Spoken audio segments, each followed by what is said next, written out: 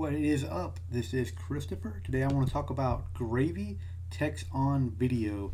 Gravie Text on Video is a $1.99 universal application. It will work on the iPad, iPhone, as well as the iPod Touch. As long as you are running iOS 6 and greater, it should work on any of your iOS devices. So Gravie Text on Video is a video editing application for the iPad and allows you to add text animations. You can add visual effects to your videos or whatnot. Only thing you can't do is you can't edit audio on it. You can add audio, you just can't edit it. So it's kind of one of the negatives that I have. I actually have a couple of them, but go ahead and get into the application. So when I launch this, it will switch into portrait mode. Right now I'm in landscape. The way this app runs, it only runs in portrait mode. So let me go ahead and get this set up. Alright, so you will notice up here at the top I have a project that I've already been working on, and you'll notice a couple blank spots here. That's because I haven't added any other projects into this application.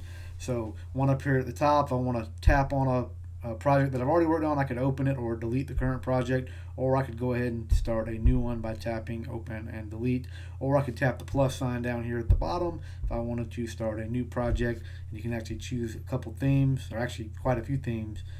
You scroll through here: wedding celebration, take a break, love, happiness, interview here, Goodfellas, camping. I think that some of the really cool ones are the cold day in the city, Happy New Year was really good. I mean, all these actually look really nice, but I'm gonna cancel that. And for today, I'm gonna go ahead and just focus on a project that I've already started working on. This was a ziplining trip with my daughter. I want to talk about a few other things before I jump into that, though. Down here at the bottom left, you have an Instagram feed for the app. You can tap that and kind of look at the Instagram feed with Gravie. Whoops.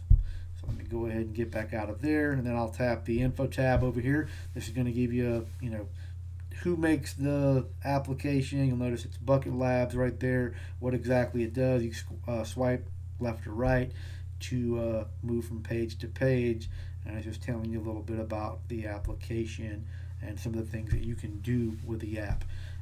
So it is a very powerful app. I do want to say one thing: this app has quite a bit of a learning curve to it. Some of the stuff does not seem quite as intuitive as some of the other video editing applications. It's not that it's hard to use, it just takes a little bit of time to get used to how things work within the app. So let me go ahead and tap open here, and you'll notice that I have a few things already in here. When I swipe left or right on my timeline down here, you notice I have like the demo, and I have the text there in the middle, a cold day in city with a snowflake. These are things that I've added just for demonstration purposes for this app. So up here at the top, you'll notice that you have the graphics in the movie. So the graphics, if I want to add stuff to a project that I'm already working on, or a film that I already have, I do the graphics. And how I would do that is I'll tap this plus sign right here above my film strip or inside the timeline here. Tap that. I have template, text, clip art, image, and background. So I can go ahead and let's just tap text if I want to add new text. So we've already done this, so let's just do, for demonstration purposes, we will do total iPad here. I can change the different font by tapping the ABC button right there. Button, that kind of sounds funny. You can just tap on each one till you find a font that you like. So I'm just going to leave that there for now. I could tap the color tab right here, and this will actually change the color of the font, and I can just swipe through that left or right. So let's just go with that purple. I can also change the opacity of the particular font. So if I don't want it to be full opacity at 100%, I want to do like 50, we'll just leave it like let's go with about 75% right there. I could center it. I could tap this button right here, and what that does, that centers it to the left, to the right. Plus sign here if I want to add more text or clip art. So let's go ahead and add the clip art, and I have this nice little selection box with all this beautiful clip art inside the application. So we have a total iPad one here. So I'm just going to add some sunglasses. Now you see the sunglasses look kind of small, so what I can do is kind of like an outward pinch, and I can also adjust the, if I want to, diagonal, upside down, however I want to do it. I'm just kind of leave my fingers on the iPad. I'm kind of turning like a knob left or right with my thumb and my forefinger. So let's make that kind of big right there, And we just adjust it, and you'll notice that it has a little line to show you where it's centered. It's centered in the video. You'll notice I can come up here and it's centered on that text. If I come down, it'll center, whatnot. You'll notice those little yellow lines. I don't know if you can see that right about there. You'll notice that line that runs north to south. So I can kind of leave that there. It's centered. I can change the color of it just like I can with any of the other text. So let's go ahead and go with the green. I can delete something, or I can move left or right. That'll go between the glasses and the total iPad text. I tap that, so I'll just tap done up here in the upper right.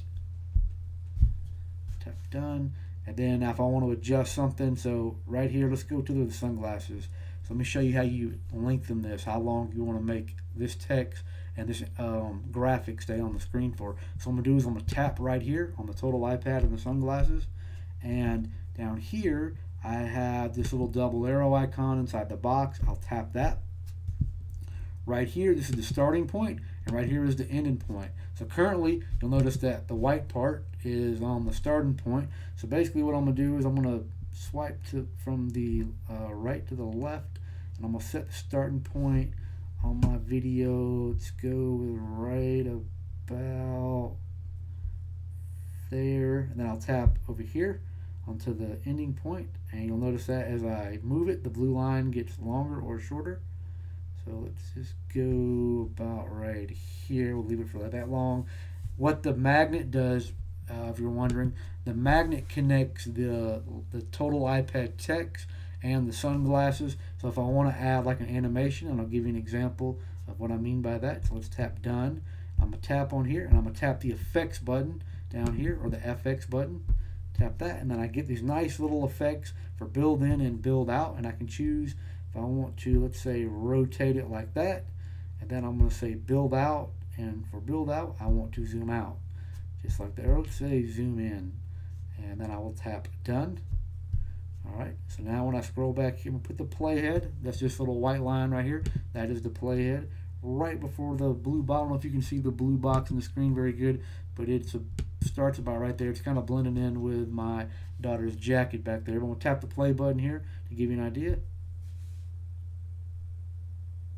There's the flip in, and here comes the zoom. What I do, zoom out right about now, and that's that.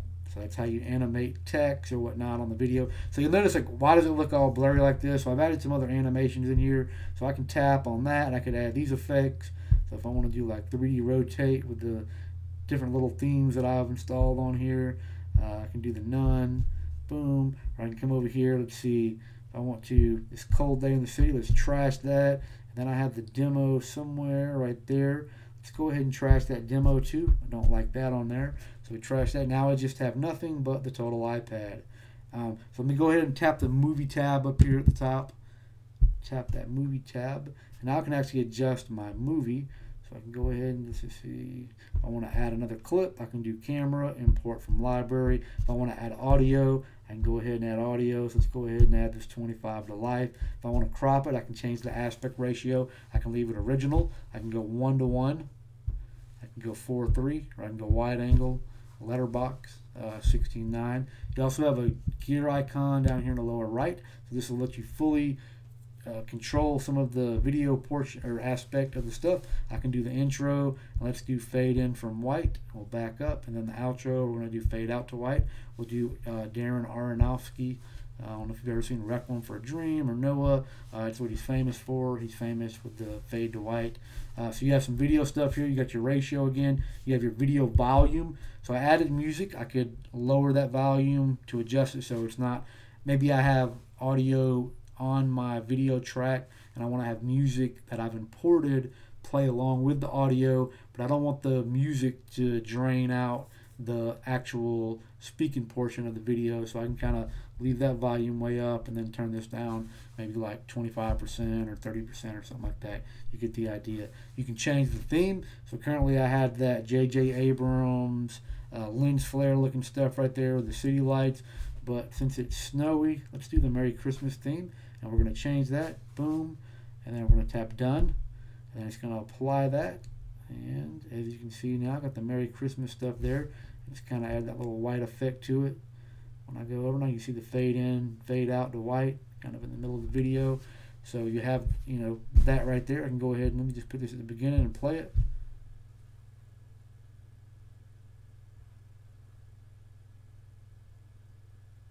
And you can kind of adjust if you want to adjust this text, and you can do all that. You come up here to graphics, and then we're going to scroll. And so I have the Merry Christmas here, and I can just tap on that, and then I can adjust that, make it bigger, smaller. Again, if I want to change the colors of that, I can do the same thing. I can tap the little pencil icon, and then I can change the color of that Merry Christmas. Let's change that to blue, then the Happy New Year, just add that green. So, boom, now we've got blue and green with the white line. You basically change everything you want. I can do the effect, like so if I scroll in, Merry Christmas just appears there. I'll tap on it, tap effects, and let's go ahead and do the fade in. And then for the build out, let's do the, how about rotate out? Boom. Give it kind of like a little 3D text effect there. It's kind of cool looking. So you get the idea. Thing that I have to say that it's kind of a negative for the app. It's not really a huge deal breaker, but it is for me. That's the sharing icon up here at the top. So I'm going to show you this. When I tap the share icon, so you noticed I have preview. I can actually look at my video. You have Facebook, YouTube, if I can share them. Those work perfectly fine. I haven't had any issue. Save to camera roll, works perfectly fine, but more sharing options. This is where my issue comes in. This app crashes every single time I try to do it. So you'll tap more sharing options. It's going to give you the little pop over. It's going to say exporting, and then boom, it's going to go right back to my home screen. So I'm just going to show you here. As you can see, it's exporting my video, getting ready to open up the little share sheet so I can pick Vine, Instagram, Twitter, Vimeo, wherever it is that I wanted to share my video. But boom, and it crashes. As you can see right there, live on television, it crashed. Open it back up and continue to edit again, whatever. So that's kind of a downside to it, along with the learning curve. I consider that, and it's not, like I said, it's not as intuitive as some of the other video editing applications. But once you start using it, the stuff, it's really simple to use. It's just took me, an hour or something to figure out, to be like, okay, yeah, I see how that works. That makes sense. But other than that, and then the crashing, is it worth $2? Yeah, definitely worth $2, especially because it's universal application, so you get it both on the iPhone and the iPad. But as long as you save it to your camera roll, you can always share it to another app via the camera roll anyway. So I would consider that like a huge deal breaker, and I wouldn't say avoid it for the $2, but if you want to share directly from the app, that's something that hopefully the developer can fix in an update or something. But anyway, if you like this video, found it helpful, please do me a favor and give this a thumbs up. I appreciate it. Do want to mention one last thing about this before I forget. All the videos and audio files on your iPad have to be on the iPad. You can't pull anything from the cloud.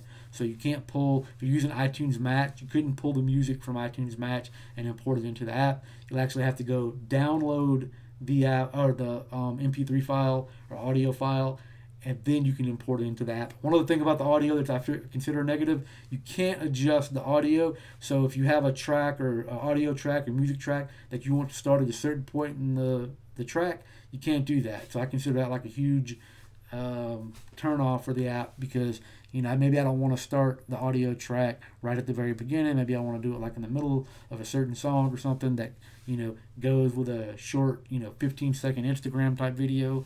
And I share a lot to Vine and Instagram, and being able to start audio track at a certain point of the song, I consider that something to be like a huge selling point, and not being able to do that is like a huge turnoff for me.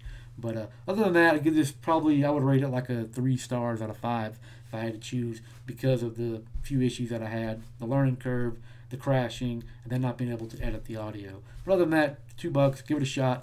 If you found this video helpful, please give me a thumbs up. Thank you for watching. Have a great day.